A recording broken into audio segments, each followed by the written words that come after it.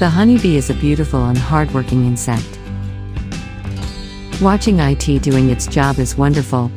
But what happens when it sits on your arm? It's too painful and itchy. When a honeybee stings into your skin, it releases venom that causes pain and affects the immune system and skin cells. But did you know what happens to the bee after stinging? Honeybees are calm creatures that don't sting unless they sense any danger.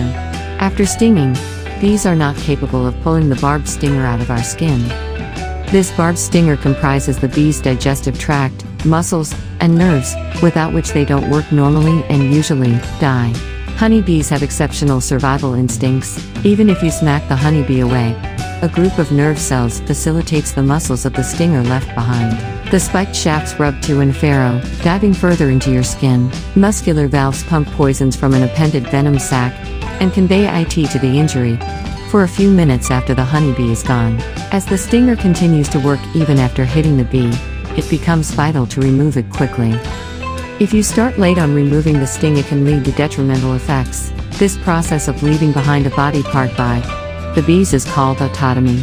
These little oval-bodied insects with tiny brains are brilliant and use their smelly footprints to distinguish between the scents of strangers and their relatives. These hardworking little pollinators make around 100 million trips to about 200 million flowers to collect enough nectar for that 1 pound of honey.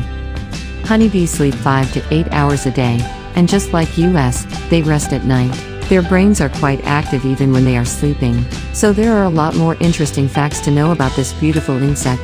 Stay tuned with Geohoney to know more about these beneficial pollinators.